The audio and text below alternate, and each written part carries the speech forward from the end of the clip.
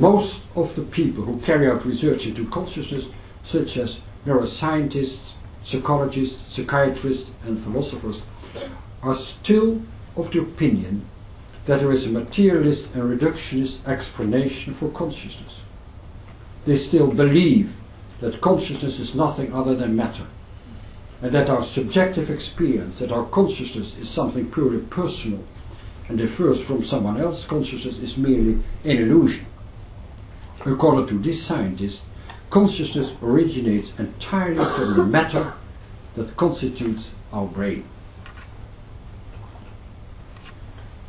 We have to admit that it is not possible to reduce consciousness to neural processes as conceived by contemporary neuroscience, because it is still an unproven assumption that consciousness and memories emerge from brain function. And until now, there is no scientific evidence for neural correlates of all aspects of subjective experience. Direct evidence of how neurons or neuronal networks could possibly produce the subjective essence of the mind and thoughts is currently lacking. We cannot measure what we think or feel. We measure just changing activation. And neuroactivation is simply neuroactivation. It only reflects the use of structures. This could be compared with a radio. You can activate the radio by turning it on. And you can activate a certain wavelength by tuning on a special channel. But you will not have any influence on the content of the program you are going to hear. Activating the radio does not influence the content of the program, and neural activation alone does not explain the content of emotions or sensations. With our current medical and scientific concepts, it seems indeed impossible to explain all aspects of subjective experiences as was reported by patients with an NDE during the transient loss of all functions of the brain. But science, I believe, is to search for explaining new mysteries rather than to stick with old facts and concepts. Frederik van Eeden, a famous Dutch MD and author, mentioned already in 1890 in his lecture about progress in current science, "Personally, I am more than ever convinced that the largest enemy of scientific progress is to reject and to refuse to study beforehand and out of prejudice seeming incomprehensible, strange and unknown facts." How up to date. And Thomas Kuhn, the famous professor of philosophy and history of science at the MIT, maintained that, contrary to popular conception, most typical scientists are not objective and independent thinkers.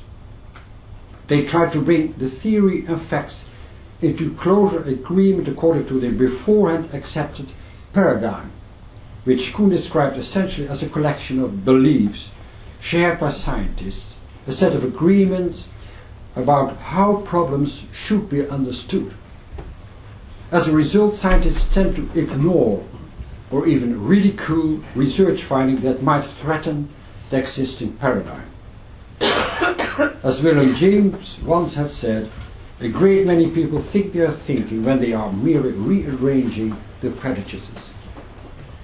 And so all those observations that cannot be explained by the current worldview are called anomalies, because they are recognized as violation of the paradigm-induced expectations that govern normal science. And of course, these findings are initially overlooked, ignored, or rejected as an error. Near-death experiences are such anomalies, because the cause and content of an NDE cannot be simply explained by our current scientific ideas about the range of human consciousness and the mind-brain relation. So it is indeed a scientific challenge to discuss new hypotheses that could explain the possibility to have clear and enhanced consciousness, with memories, with self-identity, with cognition, with emotion, with the possibility of perception out and above the lifeless body. to explain the reported interconnectedness with the consciousness of other persons and of deceased relatives, to explain the possibility to experience instantaneously and simultaneously non-locality, a review or a preview of someone's life, in a dimension without our conventional body-linked concept of time and space, where all past, present and future events exist, and even to explain the experience of the conscious return into the body.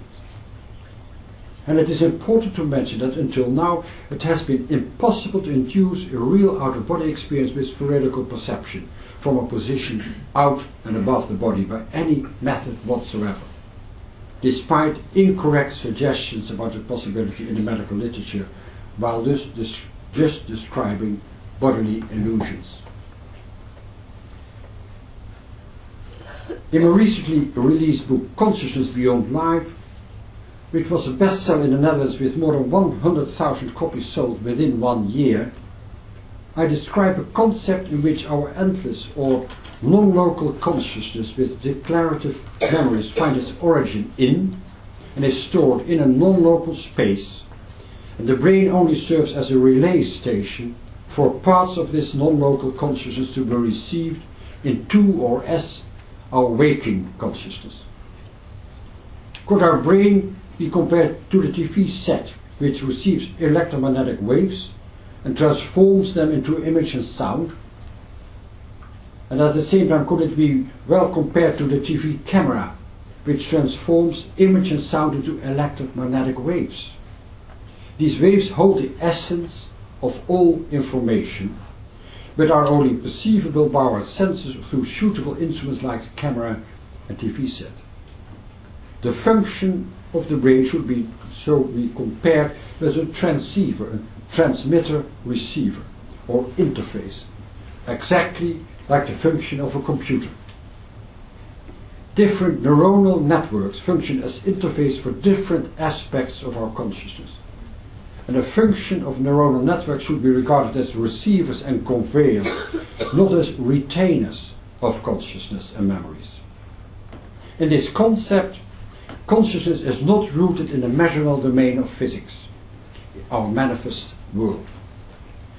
This also means that our infinite or enhanced consciousness in non-local space is inherently not measurable by physical means.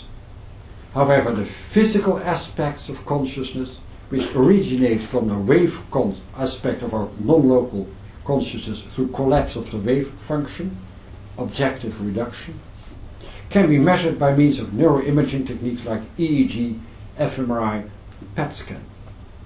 With this concept about non-local consciousness and its relation with the brain, all reported elements of an NDE during cardiac arrest could be explained. In trying to understand this concept of interaction between non-local or endless consciousness with the material body, it seems appropriate to compare it with modern worldwide communication. There is a continuous exchange of objective information by means of electromagnetic fields for radio, TV, mobile telephone or laptop computer. We are not consciously aware of the vast amounts of electromagnetic fields that constantly, day and night, exist around us and even permeating us. At this very moment, we are invaded by hundreds of thousands of telephone calls, by hundreds of radio and TV programs, and by innumerable websites. We only become aware of these electromagnetic informative fields at the moment we use our mobile telephone or by switching on our radio, TV or laptop.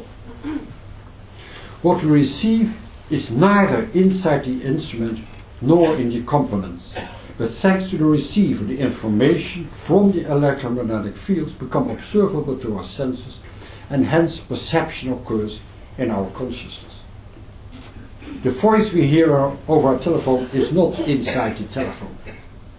The concert we hear over radio is transmitted to our radio. The images and music we hear and see on TV are transmitted to our TV set. Internet with more than 1 billion websites can be received in our computer at about the same moment in the USA, in Europe and in Australia. It is obviously not located inside our laptop, nor is it produced by it. Having discussed the findings of several important scientific studies on NDE and its after effects, one can conclude that they challenge our current concepts about consciousness and its relation with brain function. Its conclusions are important for our scientific concepts in the Western world because this view of consciousness as a non-local phenomenon might well induce a huge change in current paradigms. Such understanding also fundamentally changes one's opinion about death, because of the almost unavoidable conclusion that at the time of physical death, consciousness will continue to be experienced in another dimension in which all past, present and future is enclosed. Quote, "Death is only the end of our physical aspects. I believe now that death, like birth, may be a mere passing from one state of consciousness into another. However, we should acknowledge that research on NDE cannot give us the irrefutable scientific proof of this conclusion, because people with an NDE did not quite die, but they all were very close to death and without a functioning brain. As I have explained, it has indeed been scientifically proven that during NDE, enhanced consciousness was experienced independently of brain function." Quoting from a recent death announcement, "All what you have falls into decay, but what you are lives on beyond time and space." So we have a body and we are conscious.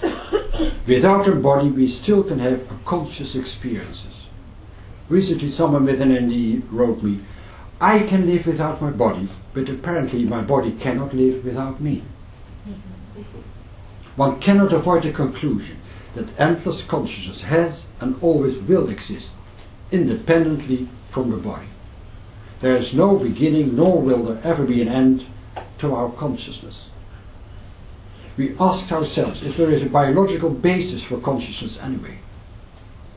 Yes, there is a kind of biological basis for our waking or consciousness because our physical body functions as an interface. But no, there is no biological basis for a whole, endless or enhanced consciousness because it is rooted in non-local space. So our enhanced consciousness resides not in our brain and is not limited to our brain because our consciousness is non-local and our brain has a facilitating function and not a producing function to experience consciousness. So now we can conclude that our waking consciousness, which we experience as our daily consciousness, is only a part of our whole and endless or non-local consciousness. This view of a non-local consciousness allows us to understand a wide variety of special states of consciousness, just as can be experienced during a critical medical situation, an NDE, during an acute situation of apparently unavoidable death in an imminent traffic accident and fear-death experience, during meditation or deep relaxation and mystical, religious or enlightened experience, during changing states of consciousness during regression therapy, hypnosis, isolation, or the use of drugs like LSD or DMT, during the terminal phase of life, deathbed vision or near-death awareness or end-of-life experiences, or at the moment of death of a close relative, a shared death experience or empathetic NDE. The interconnectedness with these informative fields of non-local consciousness also explain enhanced intuition, like clairvoyance, clairaudience, prognostic dreams and visions, which is non-local information exchange. As I told before, following an NDE, most people, often to their own amazement and confusion, may experience such an enhanced intuitive sensibility, which means having access